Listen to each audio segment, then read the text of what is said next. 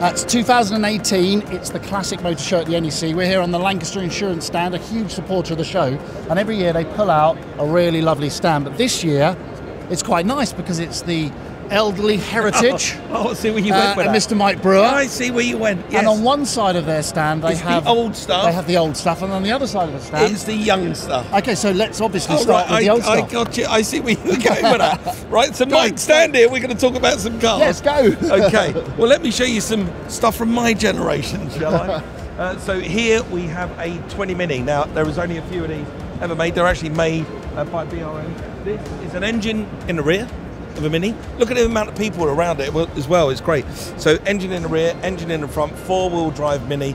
It was meant, you can see with these air scoops at the side, it was meant to compete in the World Rally Championship.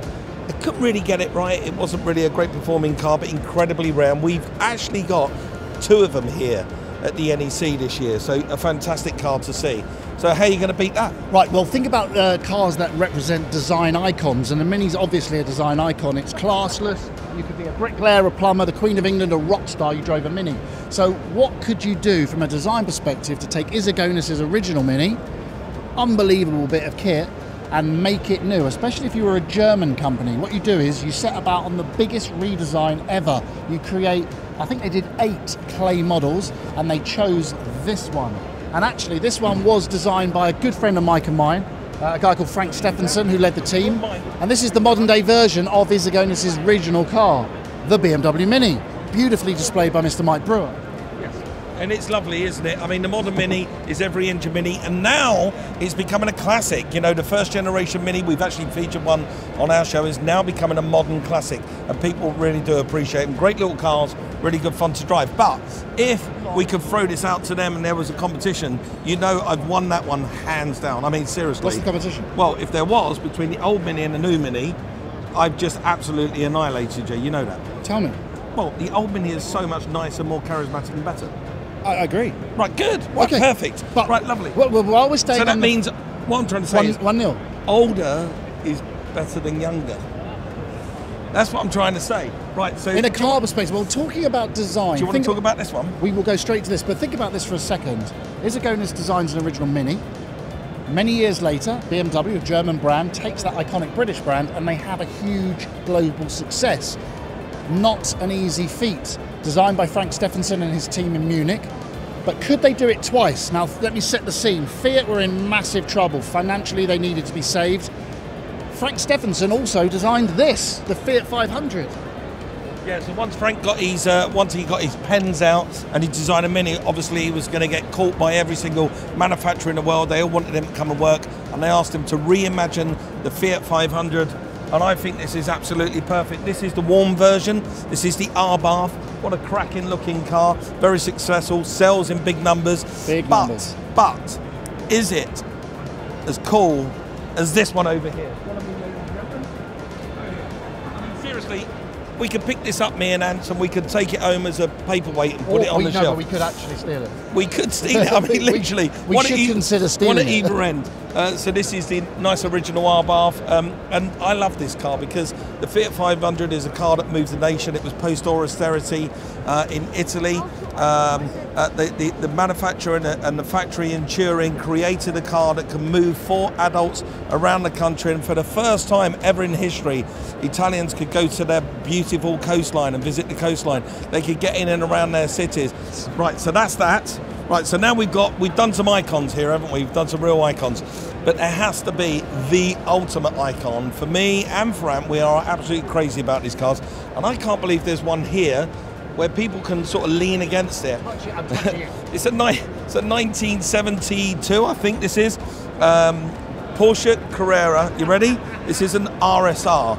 So this very car here is probably worth about half a million pounds, yeah. This car, this one here that we're touching, is worth about £500,000. And it's in a fantastic colour. It's beautiful. If you owned a Porsche in that colour, you're basically a legend. But of course, Porsche, huge brand. And think about Porsche's a 911. They've taken a concept, a model of 911, they've made it run and run again and again and again. And the reason it's been so successful is because the public fall in love with it. Recognisable shape, absolutely smashing brand. And I think the 911 will run forever. It will run forever, and it's out the box shape. This, you know, as soon as it's created, it captured the imagination of people. It shouldn't work. This car shouldn't work, even in the modern guys we're going to see in a minute. It shouldn't work, and the reason it shouldn't is right here, hanging out over the rear axle, is a huge power plant. In this one, it's a 2.4 litre 6-cylinder engine. It's hanging out over the rear axle, and remember, it's got no traction control, no computer aids in that car. All the good bits. All the good bits, and that car is somehow, it's one of the most pleasurable driver cars in the world, and it is an absolute honour to be standing next to a genuine RSR. And it's Very nice. It's really interesting because we're looking on the left-hand side, the original design. So far, we've covered the Mini, the Fiat 500, and the Porsche. And we look at the Mini, the Fiat 500, and actually, there's a significant difference between the Minis and the Fiats, but not a lot of difference between yeah, these. and check out the new one. Yeah, I love this car. This is the GT3 RS. This is one of the latest hypercars to come out of Stuttgart. Is every inch purposeful. There's not a part on this car that doesn't look like it means something. Every single part of it means something, doesn't it? Check this out. Come and have a look at this little bit of detail. I love this on this car. When you know a car looks like it's business if it has stuff like this. This doesn't need to exist in any scenario on the road ever.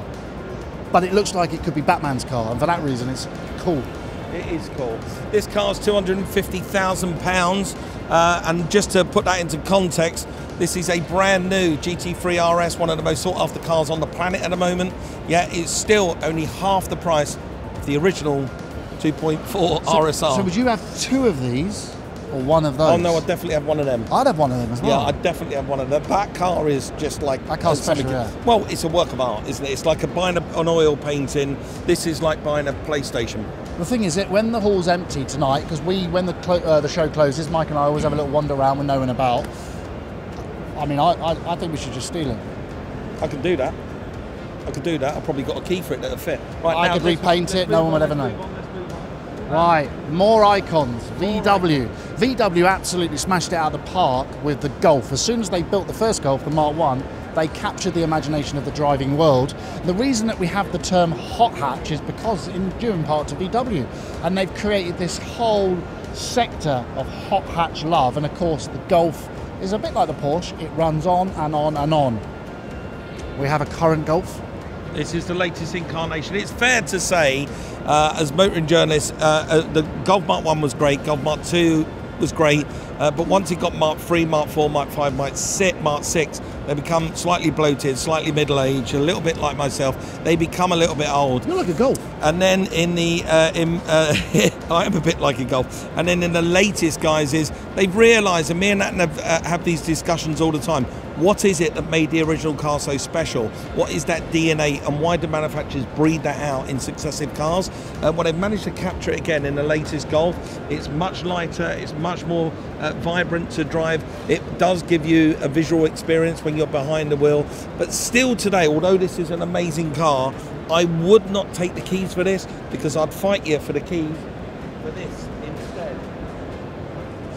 Mark 1 Golf GTI. Actually, me and Anne have just restored a Mark 1 Golf GTI. Weirdly, a black one. A black one, and we can tell you, just being in that car, there's something about it. There's something magical about it. It's like putting a glove on. It is. It's just wonderful, and it's that whole simplicity in the experience. It's completely analog. It's a complete analog experience rather than a digital experience. So overall, we've got this old versus new section. I think you'll find that the old section, other than the GT3 RS, is really cool. All right, so let's do a little pop quiz. So one at a time then. Which would you take? Old Mini, new Mini? I'd definitely the old Mini. Old Fiat, new Fiat? I'd definitely take the old Fiat. Old Porsche, new Porsche? We'd both have that older Porsche. Yes, we would. Old Golf, new Golf? We would both definitely take the older Golf. So I think you've heard it here first. Yes. That Mr. Mike Brewer, Television's Mike Brewer, selects the old section above any other new car, and I'm afraid I'm the same. Yes, I would be the same. But look, it's not to say in another 20 years' time we'll be standing there at the Classic Motor Show as old men on the Lancaster insurance stand. And there'll be a third row. And there'll be a third row, because they will then be the classic cars and these will be the vintage cars. True that. It is true that. Anyway, I hope you enjoyed our little tour around the Lancaster stand. If you're coming to the show, make sure you come and visit. And thank you very much for watching. Bye-bye. Ta-ra.